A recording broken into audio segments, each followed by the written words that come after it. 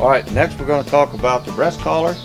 And what we have here is a light duty, recreational light duty harness used for carriage and buggy driving. This is not intended for heavy work. Do not use a harness like this for heavy work, which is like plowing or heavy loads, things like that. 1 or 2, 3 people in a cart, you know, you're not going to have a problem. Going up hills, no problem. Going down hills, not a problem.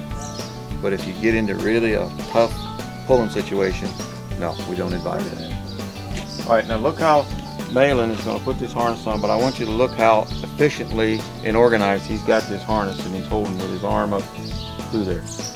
This breast collar's got a clip in the middle. And that's kind of a neat thing, and we'll show you here in a minute that it's able to go on the horse a lot more efficiently.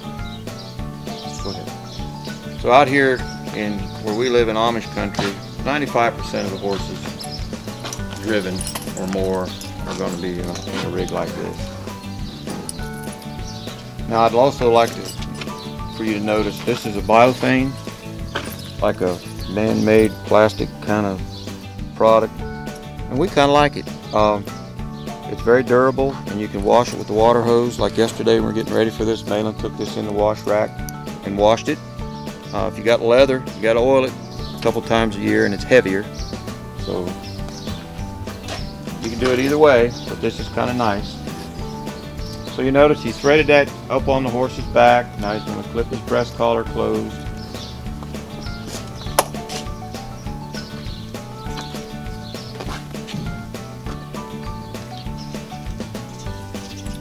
Going to put on his belly strap.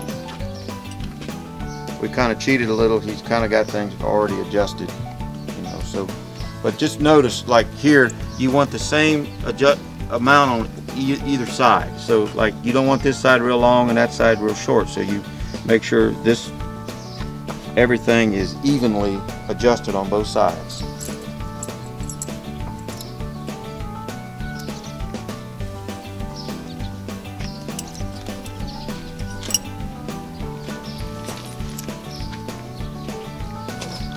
This is the breast collar here.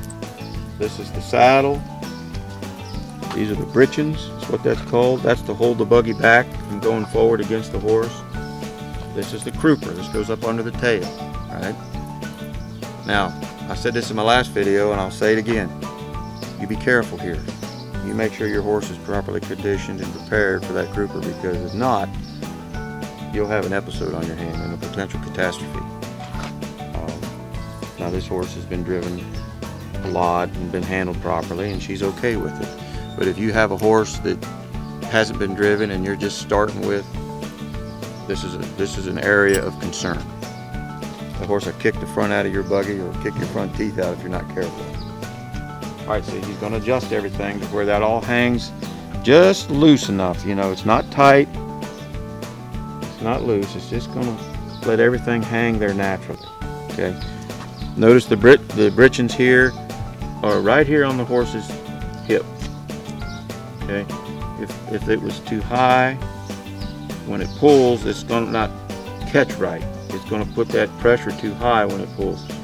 Sometimes I see britchens clear down here, like this. That's too low, because if you put weight on that, that could push the hind legs out from under the horse. So we want it to where the horse can comfortably give resistance and hold that load back as you're going down a hill. A lot of times the horse might kick if you get too low. Yes. Okay. And now he'll bridle his horse.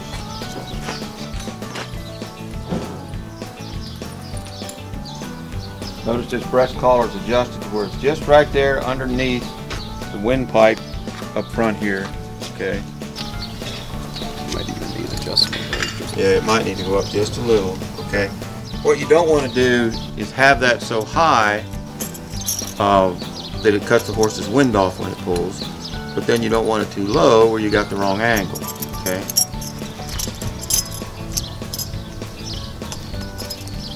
There, just like that.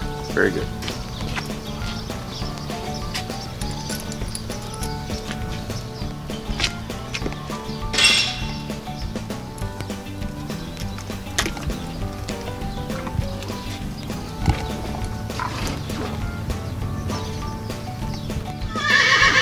So it's the same procedure, just like when we're riding our horses, the riding horses. We want the horse to drop its head to bridle. We want to do this softly. See how softly and organized Malin maintains his hands. Okay. Now this is his check line, you call it. Now that's a little too loose. He's going to tighten that up just a little bit. And that's really there to keep the horse from dropping his head too low, or dropping his head and kicking the buggy or whatever. But one thing I want to show you here, go ahead, man. I showed it in the last video, but I want to show it in this one too, is this side check right here. Goes up the side of the horse's face. Okay, when you check a horse like this, it allows him to flex his jaw and get his shoulders engaged and his hind quarters engaged where he can pull better.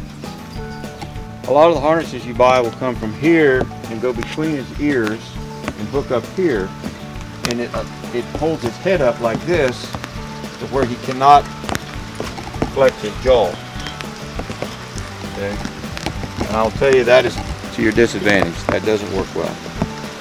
All right, it's starting to rain, so we're going to go ahead. We really ought to demonstrate how to take it off, and then we'll bring the cart inside and we'll just video inside. So come on inside.